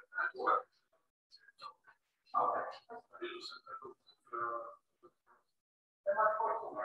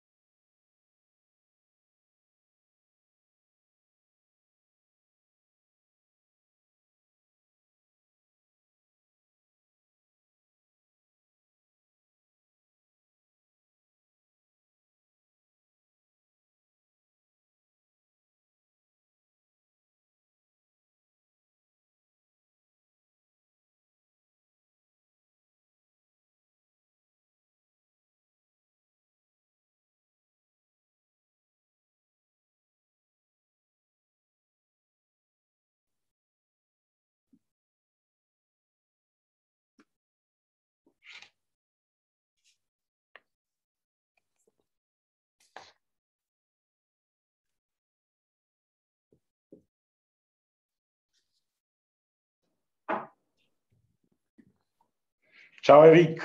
Ciao, ciao. Comment vas-tu? Bien, toi? Bien, bien, bien. Bien. Pas de problème, ça me fait plaisir de te voir. Same here. On se rencontre depuis, je pense, plusieurs ans. Hein? Oula, ça fait plus. Ouais. Ça fait beaucoup de temps. Probablement la dernière fois a été à Salerno, à l'occasion de l'ARAM. Oui. Donc peut-être 2017 ou 2018. Ouais. Bah, il va falloir qu'on arrête tout le confinement et les vidéos pour voir un petit peu les gens en direct. Ce sera quand même mieux, quoi. Oui, je trouve très intéressant cette approche, l'approche avec les vidéos, etc. Parce que ça donne beaucoup plus de possibilités, surtout aux gens qui n'ont pas d'argent et choses comme ça, non? C'est clair. Donc, c'est clair. À mon avis, dans le futur, la formule meilleure sera le mixte, oui. En présence et à distance. Exactement. Il faudra faire des rooms avec des grands écrans pour que les gens puissent suivre à distance également. Ah, oui. Ouais. Et en plus, je pense à notre comité. Je suis en train de faire une autre proposition. Ouais. Ah, tu dois travailler avec moi. Hein? Mais ça, je suis d'accord. Oui, je suis en train de penser à quelque chose d'intéressant à faire à travers le comité. Je veux le communiquer dans la prochaine semaine. Si je maintiens ma proposition, mon idée. Bah, si, c'est un problème pour un homme qui est à la retraite comme moi. Hein? Tu es à la retraite, toi? Moi, je suis à la retraite depuis 1 an et demi. Normalement, ça ne devrait pas être toléré, ça. Hein? Mais je n'aime pas la retraite. Ah, je comprends, ouais. J'adore mon travail, donc ça, c'est le problème. Okay, maybe we can move forward. Federica, I see you are already connected. I do hope you have a nice coffee. Yes, thank you, Eric. So I think we can start with the discussion. Yes, I think we have, I let you, of course, managing the discussion. We have almost several questions. Half an hour. Yes, we have a lot of questions. Already question were answered. So I let you managing this. I just would like you to ask to Giuseppe Scarpelli, which is the next speaker, to be a bit patient because we will be a bit delayed. But thanks for him for being patient. I do hope all the speakers are here. And Federica, I let you the floor for managing the discussion. A brief resume, summary. I mean, we have listened to several interesting presentations about the first part about how in new development projects it may be difficult to protect structures from unstable slopes and sliding, and therefore how the opera should be conceived in light of the safeguard of the territory through a diagnosis and characterization of the landsliding prior to the design of the opera and of the structures. And probably how the codes, the national codes should recognize more than is done at present the difficulty of diagnosing the instability processes and the effects of their interaction with the new built construction projects, and probably this is not the case yet because not much space is delivered to this part in the design according to the codes. We have listened to this with regard to tunnels in the presentations of Professor Jovicis and Professor Picarelli, and with regard to excavations in urban area from Professor Kaluk. And then just two examples of remedial measures for the mitigation of landslide risk, according again to an approach complying with the deep interpretation of the and diagnosis of the landsliding before the choice of the mitigation measure, and the analysis of the landsliding prior to the analysis of the effects of the mitigation measure. Then you see, I'm very glad to see that there are several questions. The first is from Roberto Vassallo to Dr. Kaliuk. I read it. Are time effects significant for the soils object of your presentations? I mean, undrained conditions shortly after construction and excavation, time necessary for drainage systems to reach their final effectiveness. Do these represent a relevant aspect to consider? Please, Professor Kaliuk, if you can provide the answer. Thank you for questions. We preparing temporary drainage systems to stop the slope deformations before continue the next stage of a garage complex. More detailed,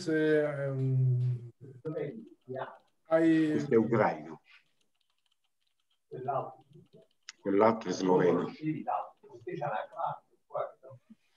Gianna, you have your audio on.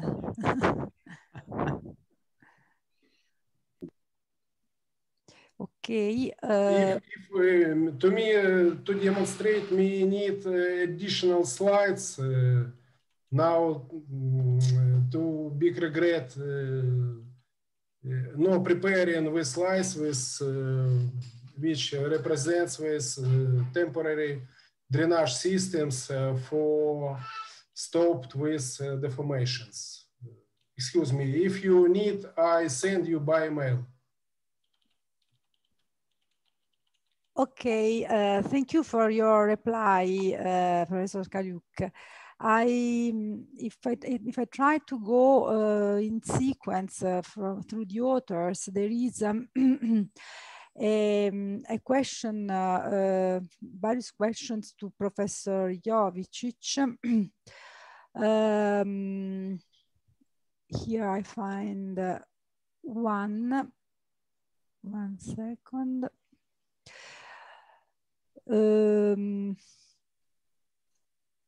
I think there is a second question to Jovicic from Nunzio Losacco. Is it right? The question, I'm difficult in reading, sorry. Okay. No, I suppose that Wojciech Jovicic has already replied to Nunzio Losacco. Did you, Wojciech? Yeah, I found this very funny that questions are raining while some other presentations are also ongoing. So it's very difficult to connect to both things. Would you very quickly provide the reply so that all the audience can listen? Yeah, I tried to answer about 5 to 6 questions so far. And I don't know how it's being shared by the others, but severally there are a few questions about the use of drainage in combination with the portals. Yes. And obviously there was a good question by Nunzio Losacco, who essentially is affirming that idea in a general sense. And in our case, it was obvious thing to do because it was part of the civil works just to do the excavation galleries, the entrance galleries, and it was part of the drainage system that this structure would normally have already. So we simply extend it because we knew that this will be very beneficial for the stability of the slope.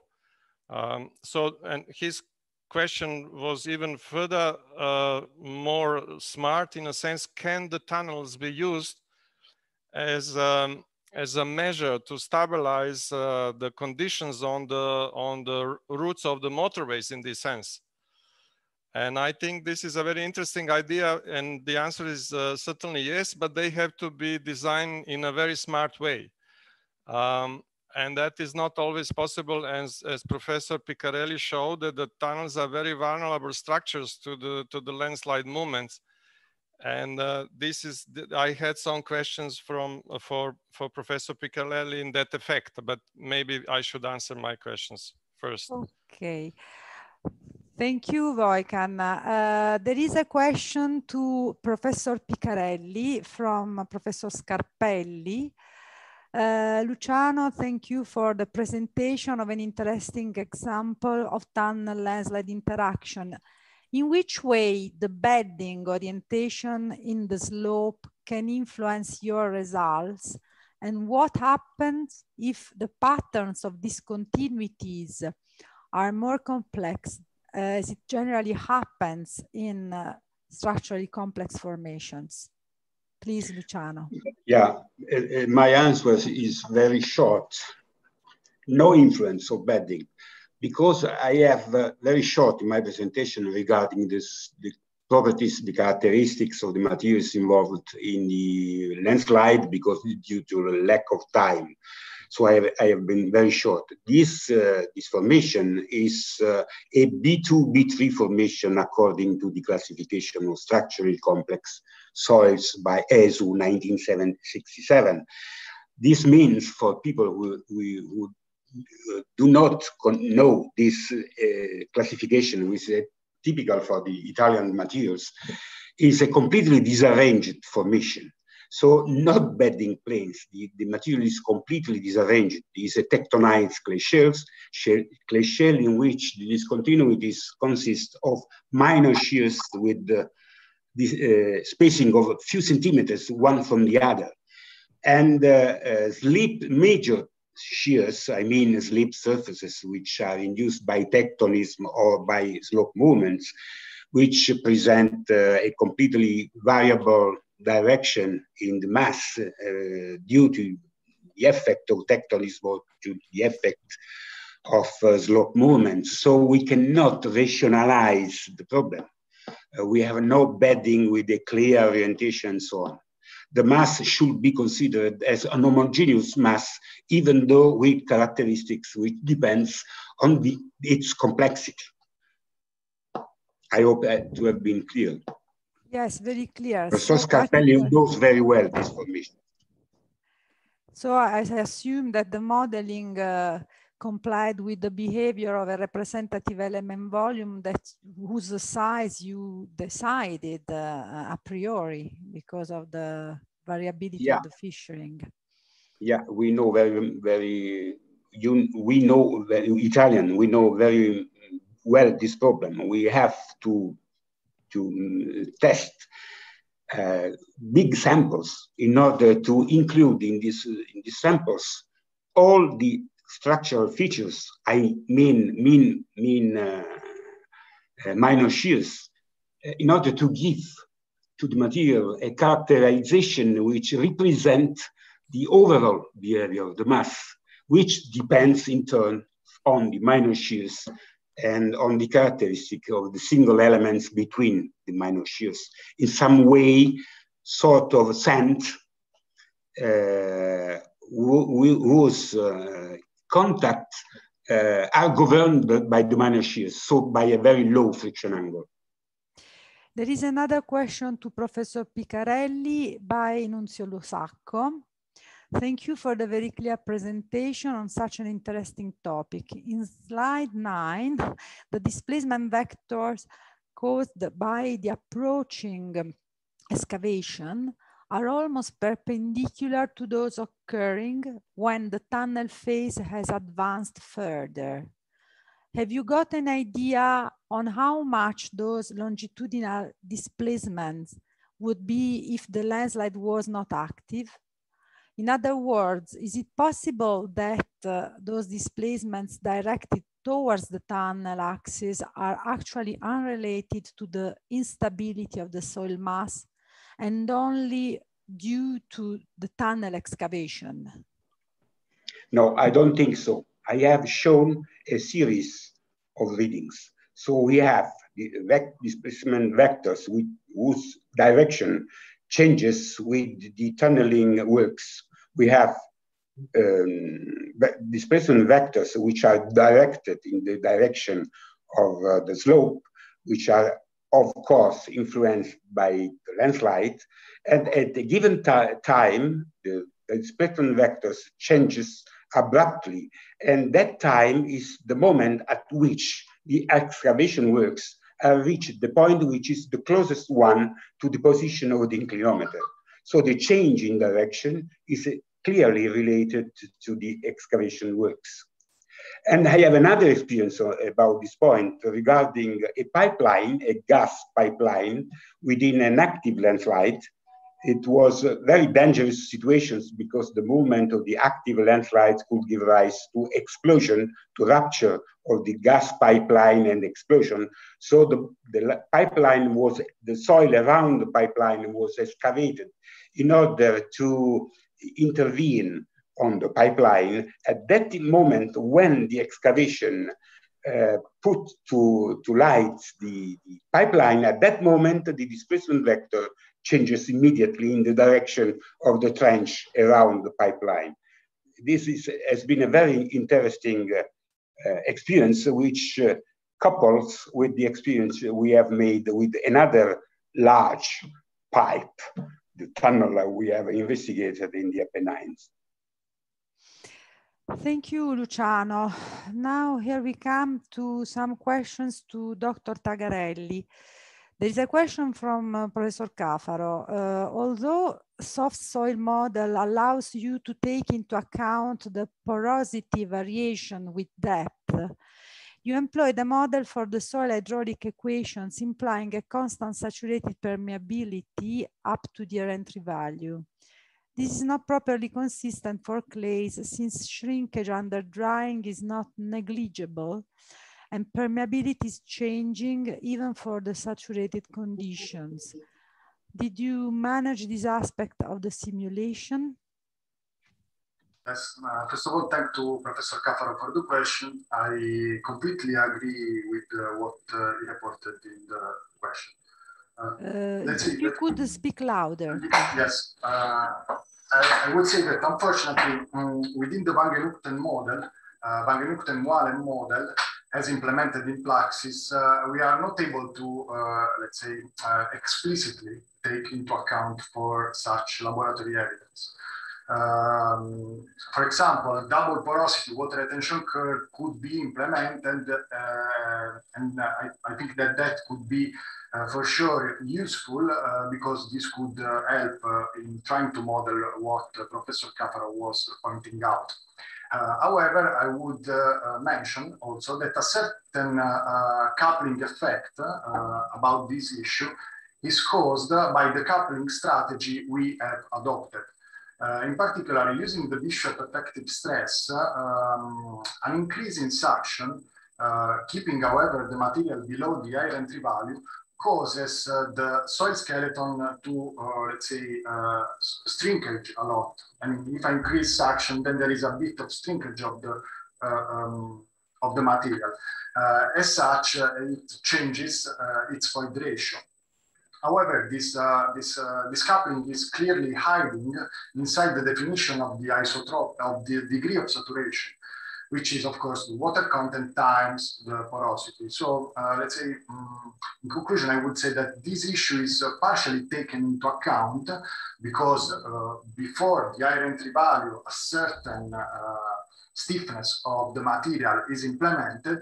But since we also have very often to deal with fissuring, maybe a dual porosity water retention curve could help in accounting directly for this aspect. Still with regard to the drainage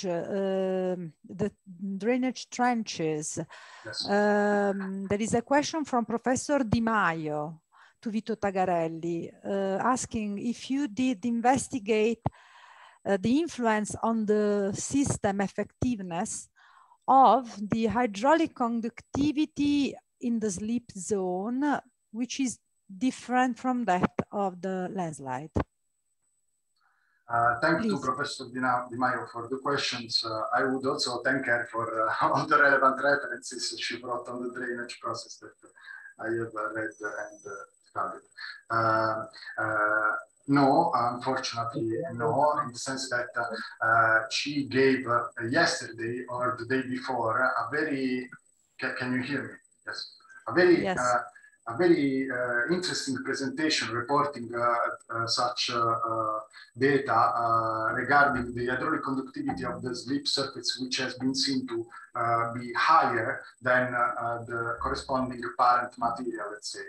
And no, we did not implement such feature inside the model, but we assume, let's say, in a way that this would still help in trying to reach higher hydraulic efficiencies in less time, let's say. So this, of course, would speed up the drainage-induced process. So let's say, in a way, we are computing hydraulic efficiencies which are the minimum that we could get, since in slip surfaces, we could say that hydraulic conductivity is a bit higher.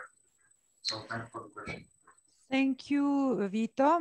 Another question to Professor Kaliuk from Professor Gaetano Elia.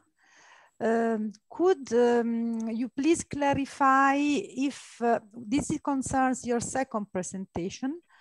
Could you please clarify if the retaining wall collapse shown in your presentation and in the paper is related to a global slope stability problem, or instead to a wrong original design of the structure itself with respect to the collapse limit states? Okay, thank you for question.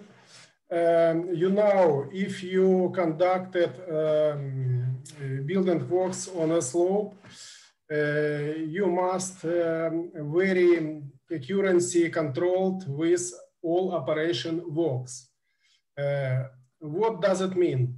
It means that if you excavate some ground from the slope, you must to conduct some measures for stabilized with ejected area.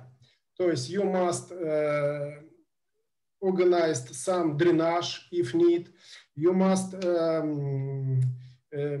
some piles incline anchors for and another measures for stabilized with area. And initial slide with slide area, as I say in my report, was stabilized, some drainage system and so on. But after some conducted building works on this slide, it stayed non-stable.